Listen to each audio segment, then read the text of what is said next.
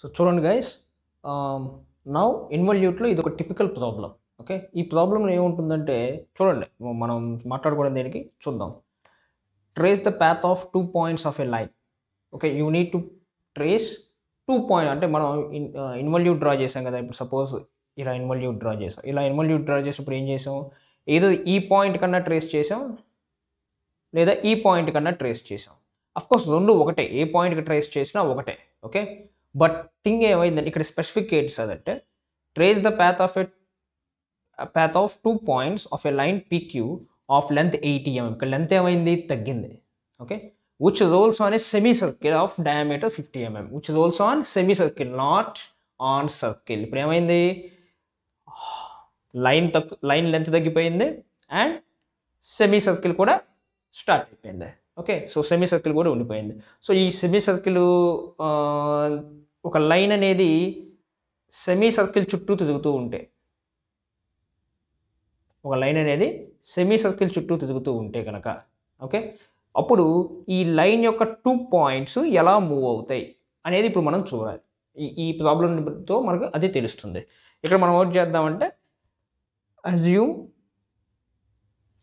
The line is tangent to the semicircle. Assume the line is a tangent to the semicircle. Okay, సరే, ఈ మనం ఇలా మాట్లాడుకుంటే అర్థం కాదు, డ్రా చేయడం చూద్దాం. ఓకే, సో ఇప్పుడు అర్థమైంది కదా ఏంటమ్మా. ఇప్పుడు మనం ఏంటి, ఒక పాయింట్ కాదు 2 పాయింట్స్ని ట్రేస్ చేయాలి. Point P, point Q. ఎందుకంటే లైన్ ఉంది, ఆ లైన్ పాయింట్ P, ఒకటి Q. ఆ లైన్ ఎలా ఉంది, ఒక సెమీ సర్కిల్కి ట్యాంజెంట్లా ఉంది. ఆ సెమీ సర్కిల్ డయామీటర్ ఎంత, 50, అంటే రేడియస్ ఎంత, 25. సో 25తో మనం సర్కిల్ కొట్టాలి, బాగా గుర్తుపెట్టుకోండి, మళ్ళీ 50తో కొట్టేసేది. Okay, so next which roles అనే semi circle length is 80 mm. ఈ లెంత్ ఎంత ఉంది, 80 mm ఉంది. సో అంటే 25 అంటే ఎంత, 25 తీసుకుంటే మామూలుగా మనం ఇన్వల్యూట్ ప్రకారంగా లైన్ లెంత్ ఎంత తీసుకోవచ్చు, యూజువల్గా వచ్చేది π × d ఆర్ 2πr కనుక తీసుకుంటే 157 వస్తుంది. ఇది హాఫ్, దాదాపుగా ఇది ఇందులో హాఫ్ ఉంది. సో అందుకని సెమీ సర్కిల్కి ఇచ్చిన హాఫ్కి సరిపోయింది. బట్ హాఫ్ కంటే ఎక్కువే ఉంది నాకు తెలిసినంత మటుకు. 80 mm మీన్స్ హాఫ్ కంటే more than that of half. Okay, so more than that of half ఉంది కాబట్టి, సో ఎలా డ్రా చేయాలి ఏంటనేది మనం ఇప్పుడు చూద్దాం. ఓకే, సో నేను ఇప్పుడు ఏం చేస్తున్నానంటే, ఫస్ట్ 50 mm డయామీటర్ తీసుకుంటా.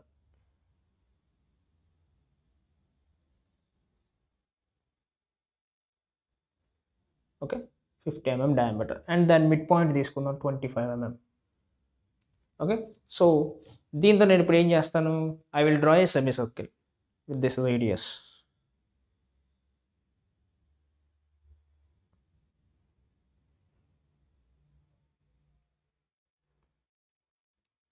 Okay, so semi circle draw చేశాను.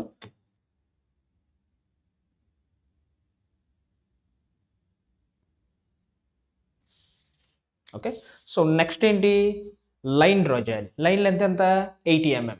ఓకే, సో 80 mm కాబట్టి the line is like tangent to the semi circle. Okay, semi సర్కిల్కి ఇది ఎలా ఉంది, టాంజెంట్లా ఉంది. సో టాంజెంట్లా కొడదాం. సో 80 mm లైన్ తీసుకొని కొడుతున్నాను చూడండి.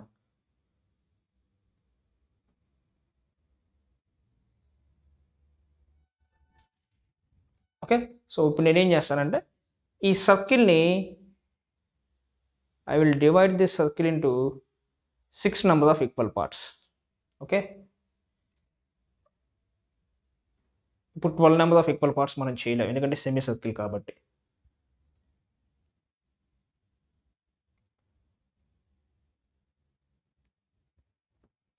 ఓకే, సో ఇప్పుడు పాయింట్స్ వచ్చాయి కదా, వీటిని మనం ఈ centre point C కలిపేద్దాం.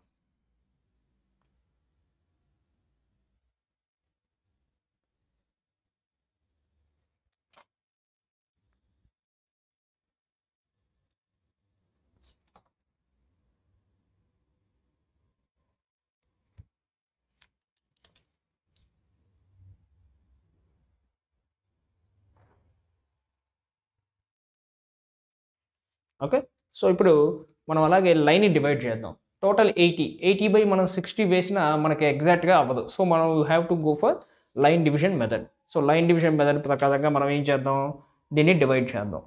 So line division ప్రకారం ఏం చేస్తాం, మనమే ఇక్కడ 6 పార్ట్స్ చేయాలి కాబట్టి దీన్ని ఇక్కడ ఇది కూడా 6 పార్ట్సే చేయాలి. ఎందుకంటే సెమీ సర్కిల్ 6 పార్ట్స్ చేసాం కాబట్టి ఇది కూడా 6 పార్ట్సే చేయాలి. సో నేను ఏం చేస్తాను, ఇక్కడ 60 mm లైన్ తీసుకుంటున్నా. 60 mm లైన్ తీసుకొని దీన్ని 6 పార్ట్స్ చేస్తున్నా. 2 3 4 5. ఓకే, నెక్స్ట్ ఎండ్ పాయింట్స్ని కలిపేస్తున్నా. కోర్స్ లైన్ డివిజన్ మెథడ్ నేను ఇప్పటికే చాలాసార్లు చెప్పాను.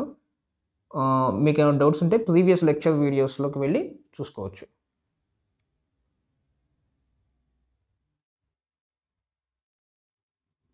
నేను వితౌట్ డ్రాఫ్టర్ చేస్తున్నాను, నాకు ఎక్స్పీరియన్స్ కాబట్టి. But you have to use mini drafter to divide this line.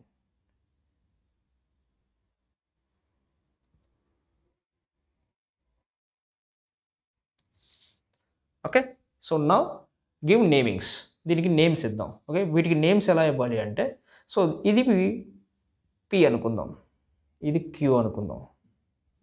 Now this line PQ should rotate on this semi circle. Okay, so దీనికి అందుకని నేమ్స్ ఎలా ఇద్దాం, దీనికి ఫస్ట్ సర్కిల్కి ఇద్దాం. ఎలా ఇద్దాం సర్కిల్కి, semi సర్కిల్కి? I will make this one as 0 1 2 3 4 5 6. Okay, and I will make this one as 1 2 3 4 5 6. Okay, so ఇప్పుడు మనం ఏం చేయాలి అంటే,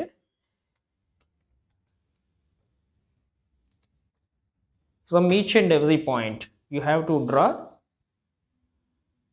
perpendiculars. పాయింట్ నెంబర్ 1 నుంచి పర్పెండిక్యులర్ లైన్ డ్రా చేద్దాం.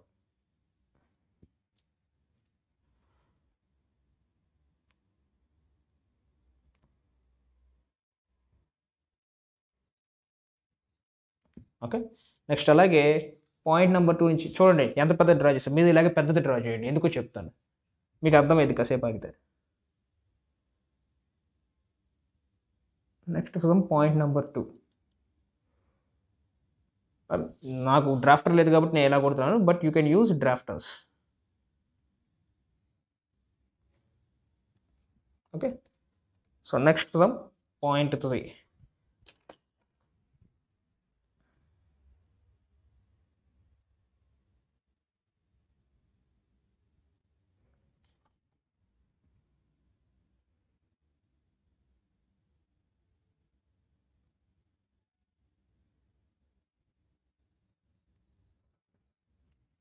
next from point 4,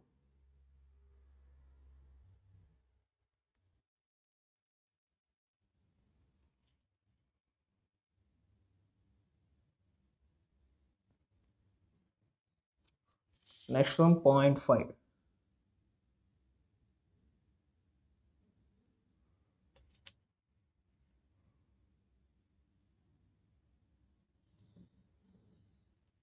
next from point 6,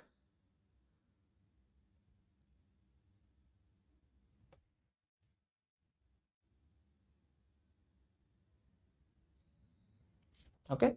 so అంటే ఏంటి, ఈ లైన్ ఇక్కడ ఉంది కదా, ఈ లైన్ దీనికి సంబంధించి 1 రెవల్యూషన్ తిరిగేశాక ఏమవుతుంది, ఆటోమేటిక్గా ఇక్కడ ట్యాంజెంట్గా ఉన్న లైన్ కాస్త ఇక్కడ ట్యాంజెంట్ అయిపోయింది. సో మనం కరెక్ట్గానే డ్రా చేసాం, సో ప్రాబ్లం ఏం లేదు. సో ఇప్పుడు మనం ఏం చేయాలంటే, I will take 0 to 1, 0 to 1 as radius. చూడండి, I will take 0 to 1 as radius. First నేను పీ పాయింట్ని ట్రేస్ చేస్తున్నాను. పీ పాయింట్ని ట్రేస్ చేస్తున్నా కాబట్టి పీ పాయింట్ ఎలా వెళ్తుంది, లైన్ ఇలా ఉంది. Let's consider this is as point P, this is as point Q. P ఎలా వెళ్తుంది, ఇలా వెళ్తుంది. సో అందువల్ల నేను ఏం చేస్తాను, తీసుకున్న 0 to 1 రేడియస్తో పాయింట్ నెంబర్ 1 నుంచి డ్రా చేసిన లైన్ని 1 యాజ్ సెంటర్గా కట్ చేస్తాను. Okay, I will get a point P1. In the same way ఇక్కడ నుంచి నేను 2 తీసుకుంటాను. ఓకే, 2 తీసుకొని పాయింట్ నెంబర్ 2తో ఈ లైన్ని కట్ చేస్తా. So I will get point number P2. Next నేను ఇక్కడ నుంచి పాయింట్ నెంబర్ 3కి తీసుకుంటాను. With 3 I will cut. I will get P third. Next from 4.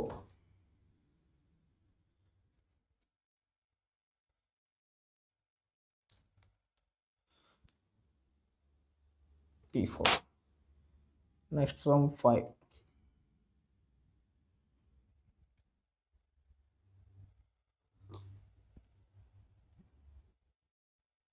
P5. Next the total 6.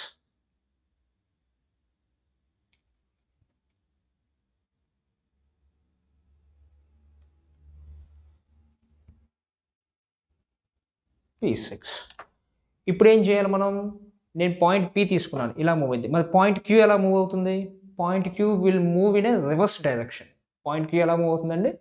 Reverse డైరెక్షన్లో మూవ్ అవుతుంది. ఓకే, సో అందుకని నేను ఇప్పుడు ఏం చేస్తాను, పాయింట్ Q మూవ్ అవ్వడానికి ఇక్కడ నుంచి స్టార్ట్ అవుతుంది. అంటే ఫస్ట్ నేను point P ప్యాత్ని trace చేసేసేద్దాం.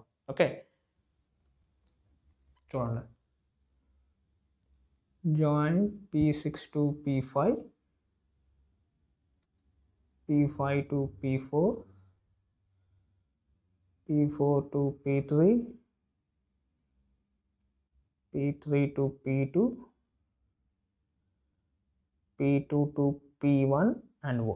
Okay, this is the path of point P. So ఇప్పుడు మనం పాయింట్ Qకి చూద్దాం. పాయింట్ Qకి ఎలా అవుతుందంటే అంతా రివర్స్ అవుతుంది. Point Qకి 6th will be the 0th one, 5th will be the 1, this will be 2, this will be 3, this will be 4, this will be 5, this will be 6. Okay, ఎందుకంటే Q ఇక్కడ నుంచి మొదలవుతుంది కాబట్టి. So I will take 0 to 1. Okay, and with 1 as centre I will cut it here. So అది ఎందుకు ఇక్కడ cut చేయాలి? ఎందుకంటే this is point Q. So line మొత్తం మూవ్ అవుతున్నప్పుడు ఏమవుతుందండి, ఇటువైపుగా ట్రేస్ అయ్యేది. Point Q will move in this manner only. Okay, so that's why this is Q5. Next I will take O to 2. 2 as center, I will cut this.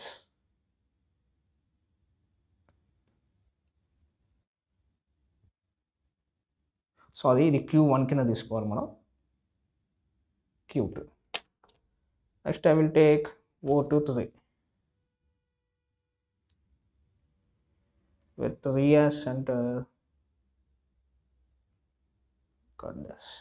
I will get Q3. Next from here to 4.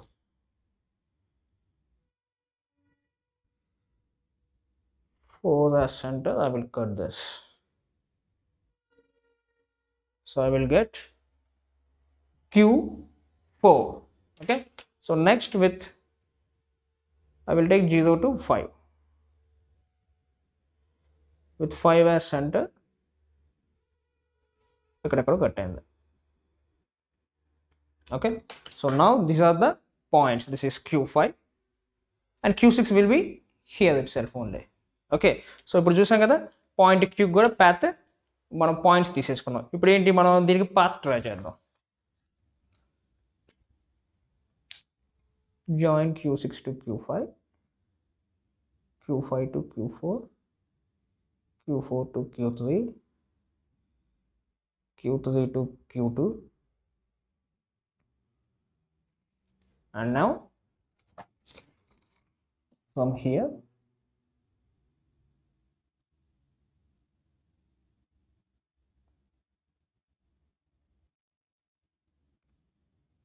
the smooth curvature.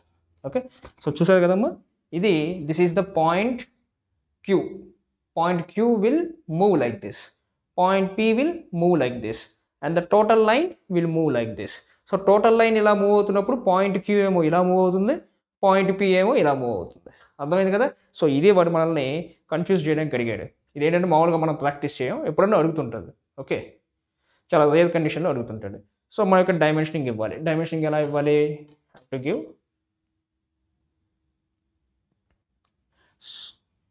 So diameter కాబట్టి మన యొక్క diameter indicate చేయడం వీలు పడకపోవచ్చు. Okay, no problem.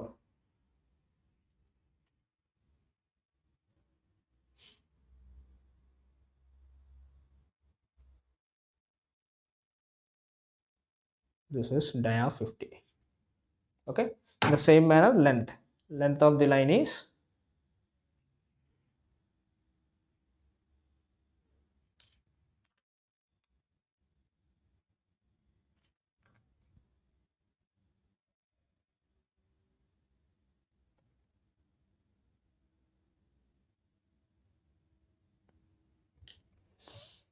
is 80.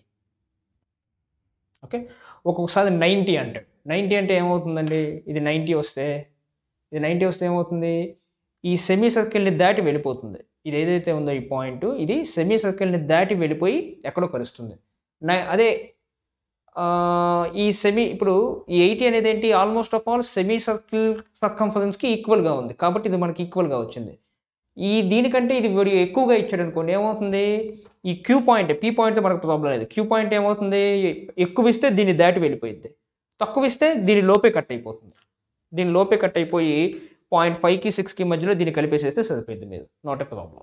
Okay, అలా కూడా చేసేసేయచ్చు. అట్లాంటి problems కూడా ఉన్నాయి. Okay, so now this is the problem. Okay.